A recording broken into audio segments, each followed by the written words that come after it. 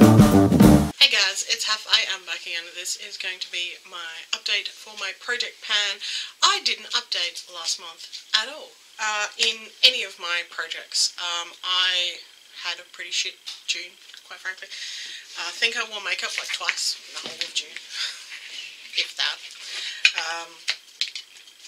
Yeah, so didn't have a hugely great month, but anyway, I have had a bit of progress on my Pan That palette since I last updated.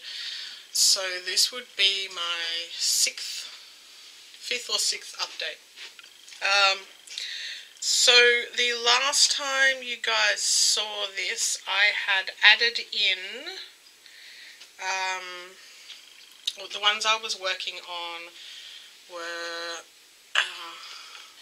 number 17, which you can see I have now hit pan in. I hit pan in it today. I was working on number 34, which is this dark green.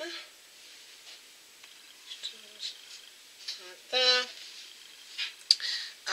58, which is this purple here, which is what I have on my lids. I have the green elsewhere. And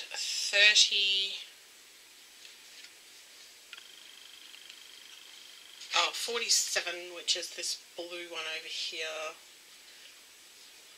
And this weird brown thing here.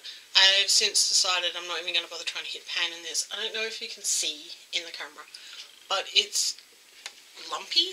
Like it's almost like they didn't blend it up properly or something. It's super chunky and it's really not very nice to work with.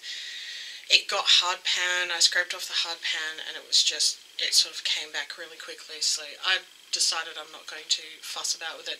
So I picked two new numbers today to replace number 17 and number 39, and the numbers I drew were 32, which is this gold colour here, and number 49, which is this kind of a warm colour right here.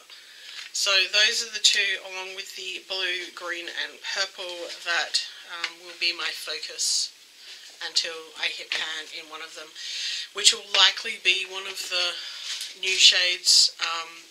The purple, green and blue are all more pigmented than other colours in the palette, so I'll just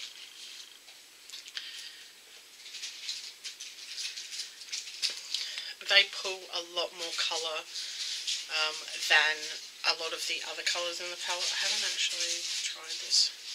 The gold one looks like it's pretty pigmented too.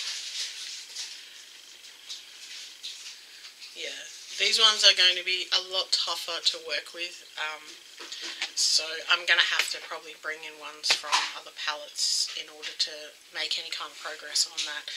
But that is where my crown palette is at the moment.